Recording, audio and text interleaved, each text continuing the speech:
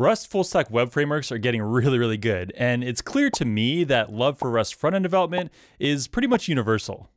In a previous video, I made a browser-based chatbot using the Leptos full-stack framework, so we're talking Rust on both the front-end and the back-end. The Leptos framework is really good, but it's not the only game in town. A full-stack Rust web framework called Dioxus aims to fill a similar niche, but maybe with slightly different priorities. And Dioxus Labs actually has some pretty significant financial backing by none other than Y Combinator. Yeah, the same folks that funded Airbnb, Stripe, DoorDash, Instacart, Coinbase, Reddit, Dropbox, and many others. And watch out, folks, their office has snacks. Just throw a few mechanical keyboards in there, and jokes aside, the vision for Dioxus is actually really compelling. Quick background for those who don't know, WebAssembly has had browser support across the board for many years now, which opens up the door for developers to use pretty much any mainstream language to build their front end, instead of being constrained to a language that can compile to JavaScript. And you could definitely make the case that Rust is at the front of the pack when it comes to front-end development with WebAssembly. Combine that with the fact that Rust is a great choice for back-end development because of its performance and memory safety, and that's a recipe for full-stack frameworks to sprout up, and sprout up they have. And with modern features like hot reloading and server functions, some of these frameworks actually have a pretty solid developer experience. Now back to Dioxus.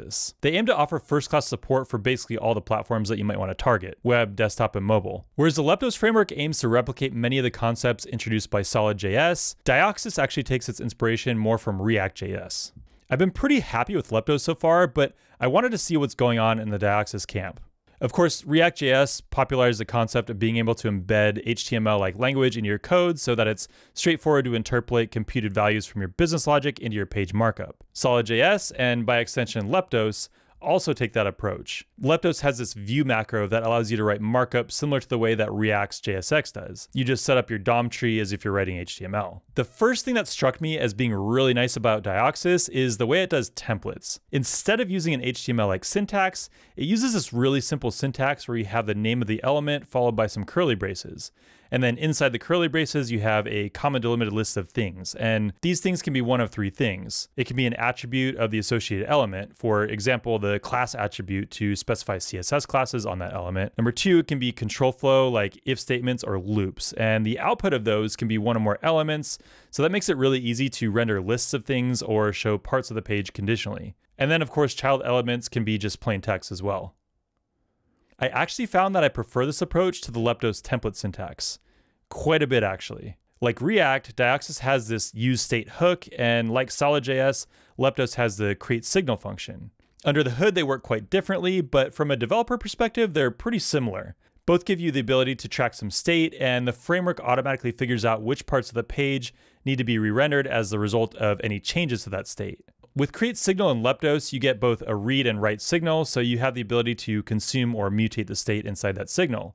In Dioxus, one interesting difference is that in addition to the useState hook, which allows you to replace the state value using the set function, it also has this hook called useRef, which actually allows you to mutate the state value in place without replacing it. For example, if your state is a struct and you just need to change one of the fields without replacing the entire struct. So useRef might be better in some cases than useState. Dioxus actually does require you to pass this scope structure whenever you call useState. Leptos used to require something similar, but now all you need to pass to createSignal is the initial value of the signal. The way you actually inject state into the templates also differs quite a bit. To read a signal in your template, Leptos actually requires you to embed a closure inside the template, which you then surround with curly braces. Then when you reference a signal inside the closure, the resulting value gets automatically updated whenever the value of the signal changes. One interesting thing is that you can actually just not have the closure and it'll still compile, but it actually won't re-render reactively. That's something I've been bit by a few times now, actually. To inject state into a Dioxus template, you actually create a string with curly braces in it and then reference your state inside those curly braces. At first glance, it might seem like the fact that you're referring to the value inside a string might mean that you don't get compile time type checking for it, but you actually do. Crazy Rust macro magic. Of course, the building block of a reactive front end is the component.